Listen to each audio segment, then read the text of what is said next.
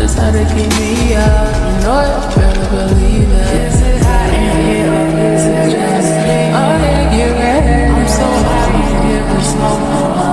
Oh, we're all Hey everybody, it's Courtney and we're back with another tutorial, and this time it's going to be an in-depth tutorial about how to progress for your pull-up. Pull-ups are a great exercise because it targets a bunch of muscles such as your lats, rhomboids, traps, shoulders, posterior delts, and even your core. I know, right? It's a great exercise for your full upper body. So if you guys want to learn how to progress in a pull-up, come join me and let's go. Okay, so the first drill that we're going to be doing is assisted pull-ups. We can do it on the assisted pull-up machine, but I know some people prefer to do it with bands. The difference between that is just preference. When it comes to the band workouts, the thicker the resistance band is, the more resistance and the more help you're going to have when it comes to doing your pull-up assisted. Now, the smaller the resistance bands are, of course, you're not going to have as much help. So let me show you the difference between the two. So these are two different resistance bands. Let me come closer to the camera. So this one's a little bit thicker in size. Of course, you're going to get more assistance and more help with this one as opposed to this one being a lot skinnier. So you're going to be utilizing more of your muscles, more of your strength once you get to a smaller size. Now, they do have different sizes when it comes to resistance bands. A lot more thicker, maybe a lot more skinnier than this, but since at my gym we only have a few sizes, I decided to show you those. So I'm going to show you how to do an assisted pull-up with the resistance band, but I just wanted to kind of explain the difference between the sizes and how it can help you. First things first is getting the resistance band on the bar. So what you're going to do is put it over the bar. You're going to wrap it over your pull-up bar. You're going to take this side and you're going to loop it through. And you're going to pull to make a knot, so that way it's nice and secure. Next, you're going to put your leg into the resistance band. Please do not fall. Once you get your leg or your foot into the resistance band, make sure that you're comfortable. You're going to reach up and grab the pull-up bar or the handles, whatever you're using. And then I like to cross my leg behind me. And then you're going to drive yourself up. So this is how an actual pull-up will feel. It's just that you're having additional help with the resistance band. And like mentioned before, the smaller the resistance band, the less help you're going to have. The thicker the resistance band, the more assistance you're going to have with your pull-up. As your strength becomes better, you want to go down in the resistance. So I say aim for 3 sets of 10 with the thicker resistance and then move on. And next I'll show you the assisted pull-up machine. This is another alternative if you don't have resistance bands or access to resistance bands, but you do have access to a pull-up machine. This is another alternative for assisted pull-ups. So this is what you're going to be doing. Hey Tanisha, say hey to YouTube. Hey, it's my girl Tanisha. So what you have here is your weight. So the highest weight that you have is going to be the more resistance and more help you're going to have with your pull-up. So depending on how much help you need, you'll pick the resistance that you're comfortable with, that you're able to work your way up to 3 sets of 10. You don't want to make it too easy, but you don't want to make it extremely difficult to where you can't even pull yourself up. So pick a comfortable weight,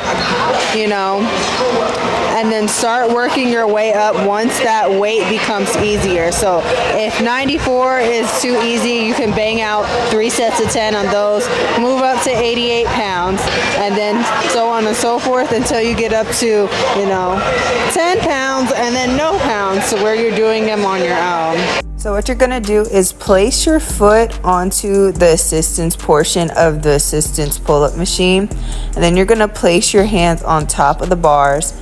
Put your foot right on there, your second foot. Make sure you're comfortable and stable, and then you're going to drive yourself up. So like the pull-ups with the resistance bands, this also is an assisted pull-up, but you'll have weight. So you have a lot more to play with when it comes to weight and comfortability when it comes to the assistance as opposed to the resistance bands. With the resistance bands, you have limited range when it comes to the assistance. So I like this a little bit more if you need a little bit more help and assistance when it comes to your pull-up, just because it has the additional weight. All right, next exercise we're going to be doing is our inverted rows. Again, if you do not know how to do an inverted row, I do have a breakdown on how to progress on an inverted row. So check that video out, but this is going to be an actual inverted row, so let's get started. So for setting up for inverted rows, first of all, you want to make sure that the bar is high enough to where you're fully extending your arms. So let me double check before I start. All right, so I can fully extend my arms with this. So now we're gonna do an inverted row. So let me clip this on my body. What you're gonna do is place your arms shoulder width apart, making sure they're not too wide, not too close, just right. Making sure that you're not directly under the bar. You're gonna go up, making sure that you're squeezing your core and your glutes, making sure that core is engaged, and you're gonna drive your chest towards the bar.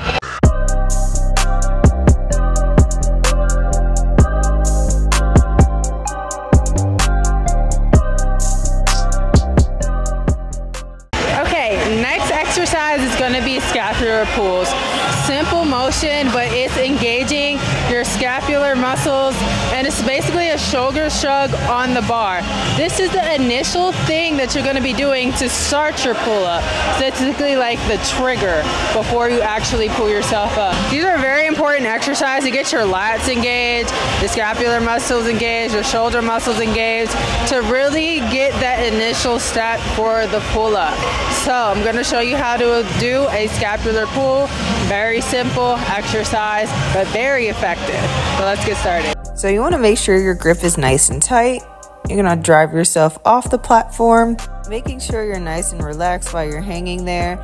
And then you're going to do a shoulder shrug on the bar.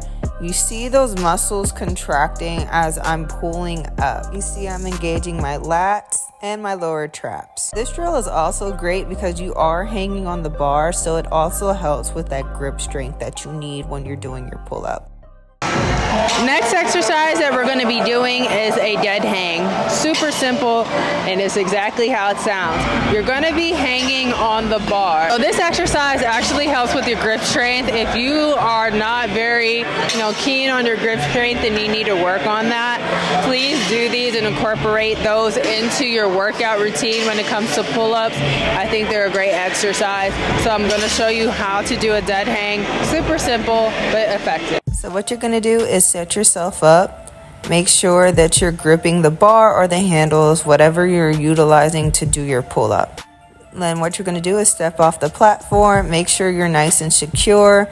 And what you're going to do is just hang there. At first, when you initially start these dead hangs, of course, your grip strength is not going to be the best if you're just starting off. So when you're first starting off, of course, you're not going to be hanging there that long. So what I say is aim for 5 to 10 seconds at first. And once 5 to 10 seconds becomes easier, you increase your time. The longer you can hang there, the better your grip strength is. And that's it, guys. These are all the drills that are great for your pull-ups. And there you have it, guys. I hope you guys liked that tutorial. If you are interested in continuing and progressing in your calisthenics journey, I'm going to be doing more tutorial videos on how to break down the 4 basic. I'm going to be doing videos for the 4 basic things that you need to start your calisthenics journey. So continue to subscribe, like, and follow me and share. And I'll see you guys in the next video.